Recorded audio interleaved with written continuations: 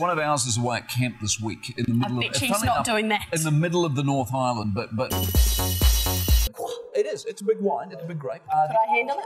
Funnily enough, you will have heard of is Riesling. 4 servings of potatoes, kumara, or chips a day in any form. Not good for you. Ooh. Not good for you at all. Listen, is good for you? If you've got kids, leafy green vegetables and nuts. Exactly, leafy green vegetables and nuts. If them together and they're going to have a conversation, but they have to consider a few things. What I hope is that the kids get that out of their system. I wouldn't think there's any connection at all between... You remember when you were a kid? It's like face painting. You used to get with the bubble gum, you used to get the thing and you wet your arm.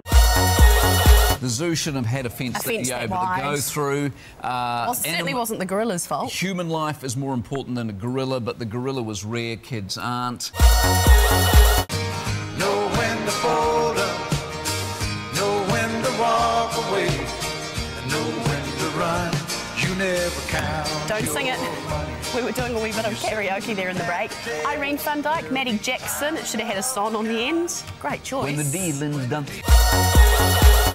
I gutted them and scaled them, and I thought, that's why you've never turned into a man. I'm never going to do this again.